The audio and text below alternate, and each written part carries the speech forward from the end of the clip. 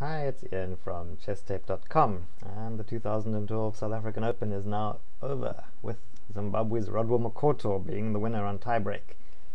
Going into the final round, there was Grandmaster Ahmed Adli from Egypt playing fellow Grandmaster Tal Abijal on board 1. Abijal had 8.5 out of 10, leading the field with a whole host of players further back on 8, so everyone was hoping that Adli would win to give the others a chance. And when he did with the black pieces, making up in some way for a rather disappointing tournament to finish on 9 out of 11.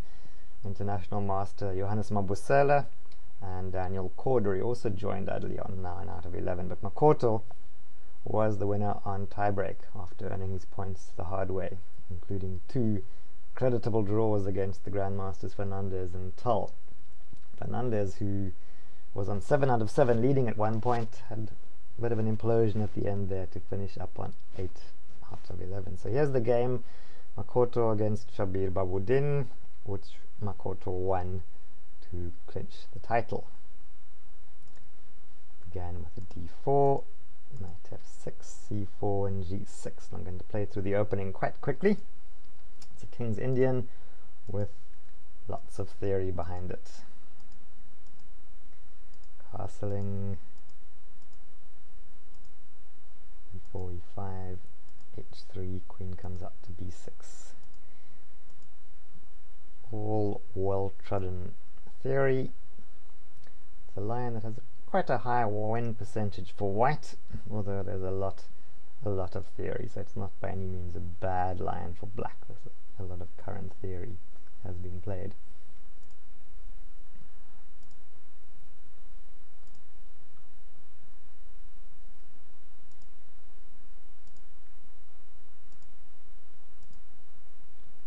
Knight f6, e5, knight f to d5, and knight c to e4. And this was a game now from 1999, Alexander Golden versus John Langrek, and that game continued with c4, which handed some of the initiative to white.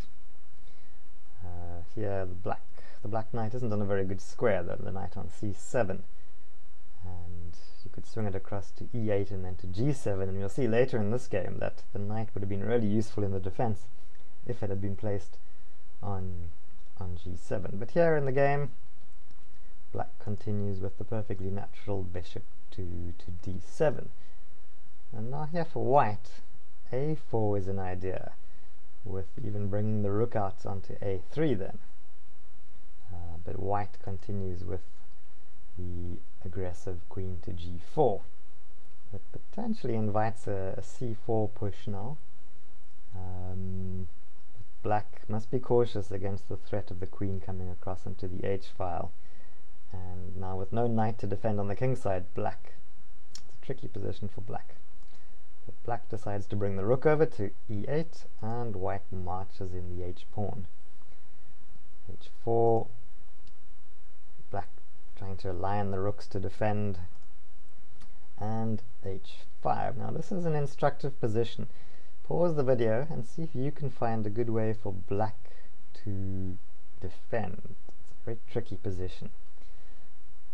Here, g takes h5 holds things together, because after the queen takes, bishop comes down to e8, and black is still looking quite solid. However, in this game, black played rook to g7, and now white has all the initiative with taking the g-pawn, h takes g6, rook to h1, and black is struggling. So white will take some time now to move the light squared bishop and then the king out of the way, but then the attack seems quite overwhelming, so black must respond quickly. His light squared bishop is trapped defending a6, the knight on c7 isn't well placed, and black's pieces aren't aligned particularly well. The only bit of counterplay is that b2 square with the bishop and the queen both honing in on it. So what to do with the queen? Queen a6 is a possibility, coming into c4 to a4, but black here tries to activate the queen with a c4. Now it's not an easy position for white to press, queen h3 or queen h4 are fine here, but black's always got the threat of that b2 pawn.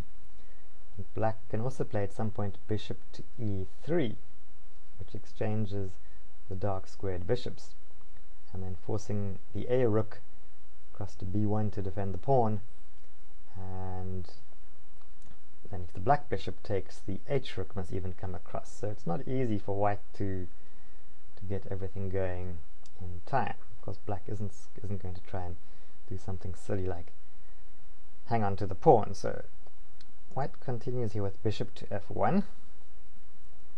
Here, knight e8 or rook f5 both look natural, although knight e3 is also worth analyzing, getting the bishop off the defense of b2, and then there's all sorts of interesting play coming from that.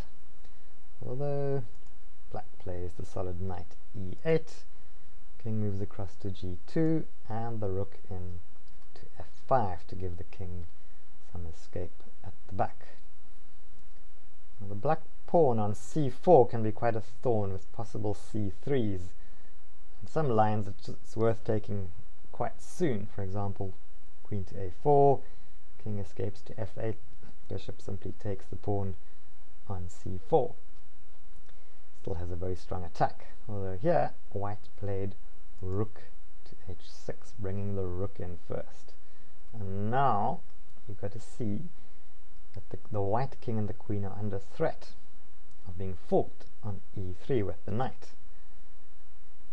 So the bishop on c1 is no longer defending the pawn.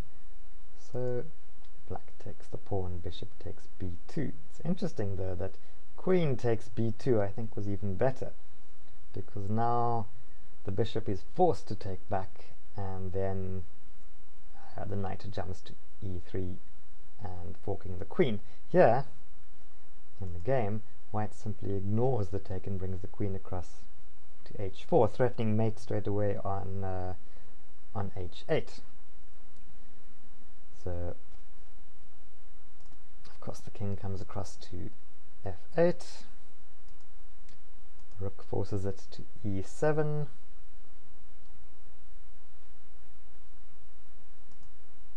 we bring the rook to b1, which is defending now it's pinning the bishop to the queen actually, and c3. Pause the video for a while here and see if you can find a continuation for white. This is quite a tricky one to find, so take a bit of time if you want. White went ahead and played knight to f3, but he missed the stronger line knight to d6. If you didn't find knight to d6 earlier, take a second now and see why knight to d6 is so strong. The knight can't simply be taken straight away with knight takes knight, because there's a forced mate in 3. Very neat. Pawn takes check, king takes it, knight check, king has to go back, and we get checkmate. So white didn't see the knight to d5, and instead played knight to f3, which is the discovered check. So here black is really hanging on, it's looking all over anyway, plays to g5, we get the knight taking the pawn back, knight comes to e3, hoping for some sort of action, bishop simply takes it, queen takes it, knight to h7,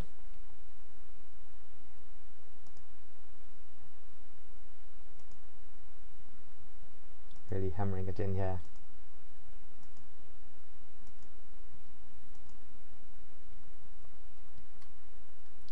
And now after knight to g7, there's much simpler to find than the other line, a mate in 2. Pause for a second and see if you can find the mate. It's simply g6. King must take, and queen plays to h5. Here you see that According to the PGN notation, I have white actually missed the mate and played h7, but still king escaped to f7 and seemed to resign at this point. So, well played by Rodwell Makoto, the 2012 South African Open champion. Thanks for watching. Catch more videos on chesstape.com.